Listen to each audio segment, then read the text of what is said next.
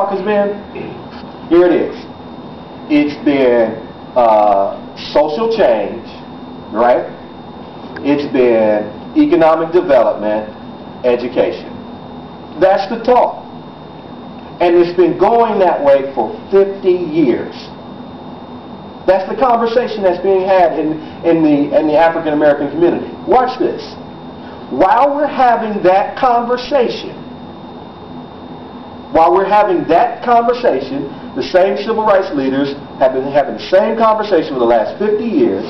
This is what that conversation is producing.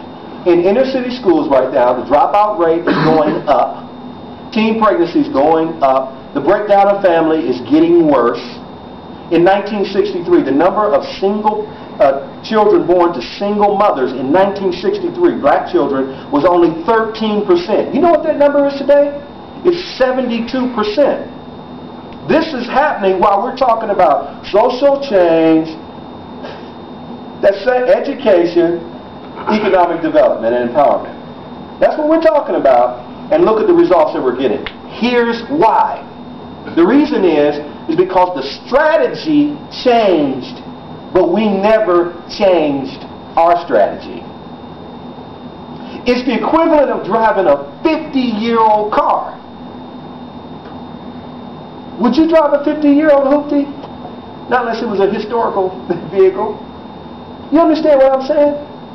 So what has happened is the new model of conversation came out, and we never saw it change. So therefore, we kept going the same direction.